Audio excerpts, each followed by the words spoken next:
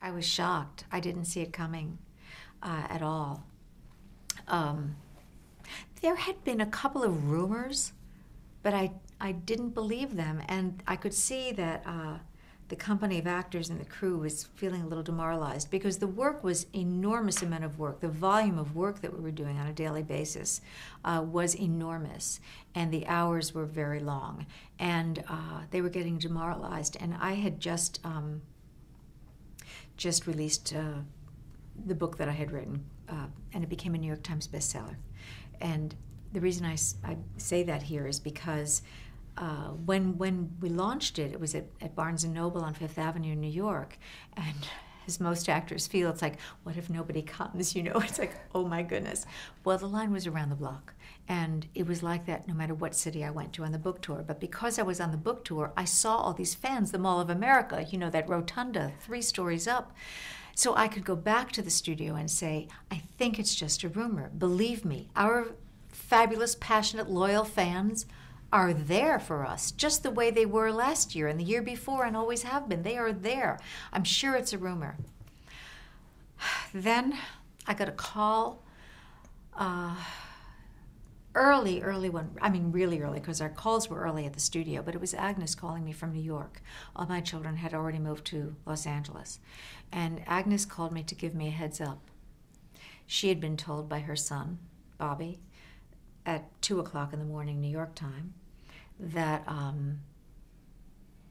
that probably All My Children was going to be canceled, and not to be surprised if I didn't get a call that day when I went into work. That the head of ABC Daytime and our producer would probably call me into our producer's office.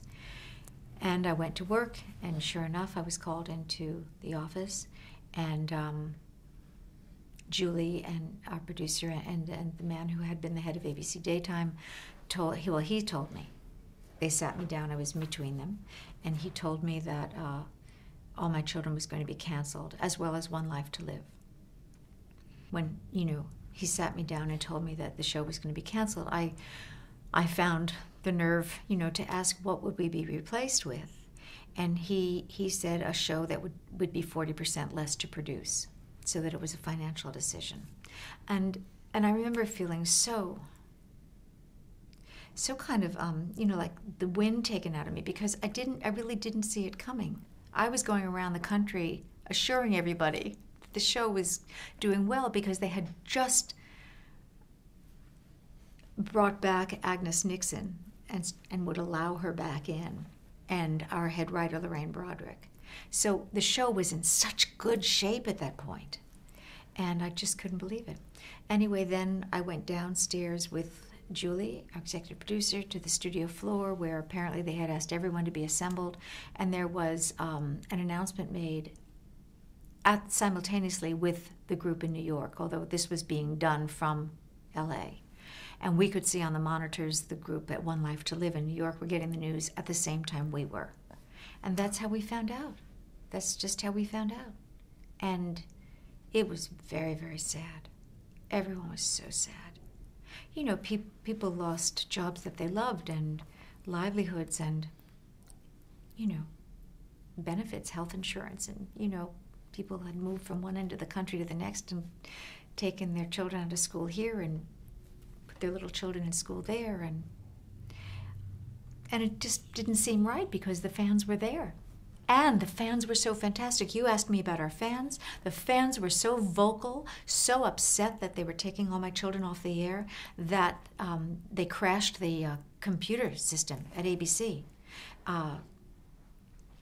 the main switchboard.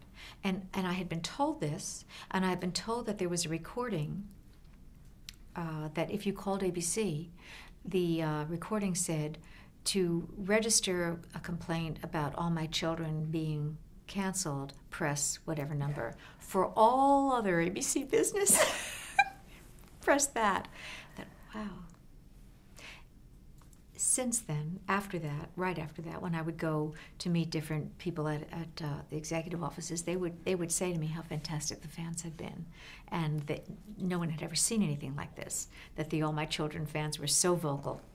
But that didn't change anything? It didn't change anything, unfortunately. It did not change anything. But I'll tell you the best thing I heard, because as I said, I was doing the book tour. I came back to New York and was doing a book signing, and people would come through, you know, and ask me then to sign their books. And this one man came through, and I was signing his book, and he said, "You know, Susan, they tell us that cotton is the fabric of our lives, but really, it's all my children."